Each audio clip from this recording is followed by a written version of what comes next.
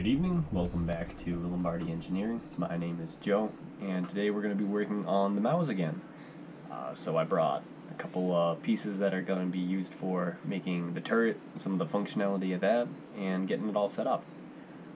Right here, we've got my mock-up carriage. The focus of today is going to be getting that gun carriage mounted right over here on the two stanchions. I'll go right there and there.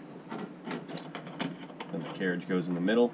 It has a hole for the actual cannon itself that passes through, and then just a tiny hole for the small cannon. As well, we're going to be putting on these pieces right here, which sort of simulate what the mows actually had, which was like these roller bearings for keeping the turret so that it could roll across the like the upper plate of the tank. And so mine won't be like as complex and complicated as the mouse actually was. That's my own engineering artistic freedom that I took with this. But they'll still provide the same sort of functionality. They just won't have a like rocker system. They'll support the turret plate about 10 thousandths above the main plate of the mouse, which with plastic is going to be like, oh wow, it still scrapes in different places. Well, with metal, it would actually have like a visible separation between it if you held it up to the light. Let's get started. First of all, what I'm going to do is tap the sides of the cannon here, or the carriage. But now I've got two of the R4 bearings. Yes, these are R4. I'm going to get pressed into each side of the turret things. Oh boy. Remember, always, right tool for the right job. Fantastic. And then same with the other side.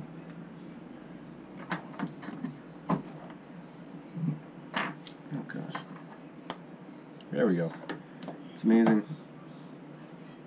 when you actually push it the right way, how easily it goes into place. So there, we've got bearings on those guys. Through them will go our shoulder screws on each side. And just dig the perfect amount right into our carriage. So we can actually screw that in right now. Gorgeous. Now it moves up and down, all around. Just kidding. It's limited to 1 degree of motion, which is exactly how we want it. For here, I've got a 1/4-20 socket cap screws. They're going to get pushed into here, go into the recess, and then pop down.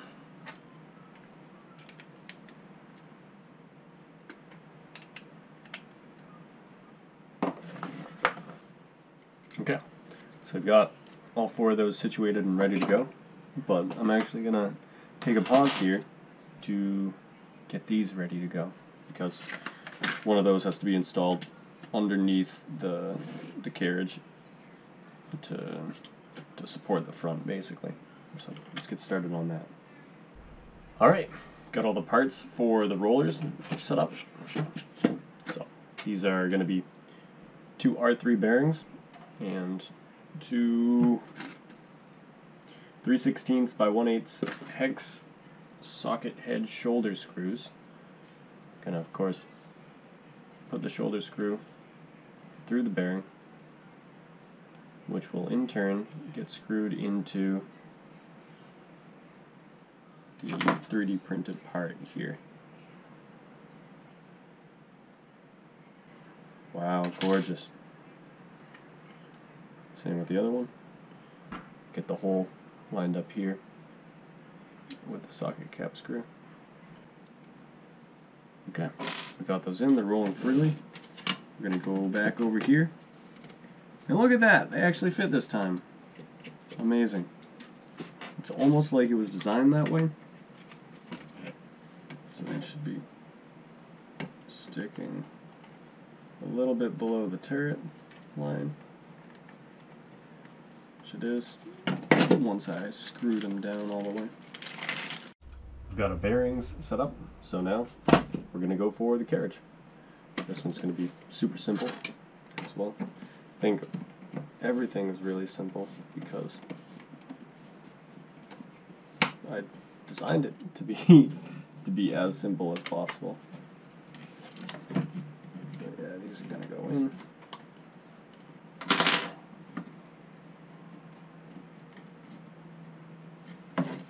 Then everything goes on top of the plate here. We can put our turret, our main turret body, on top, as well as this. Then cannon goes in. And gorgeous! It sticks! So of course, next part is gonna be getting a servo in there so that I can move the gun up and down. And then I don't know. Let's see from there, because basically it's just printing out the pieces now. I've got the whole thing designed up and ready to go. But printing out pieces, getting it all assembled and put together. Final part in this series is going to be getting it electrified so that I can use my remote control and get all that going. So look forward to playing with motor controllers and servos and all that garbage. But yeah, thanks for tuning in. This has been a lot of fun. I think it's a pretty fantastic product, and I hope to see you tuning in again. See ya.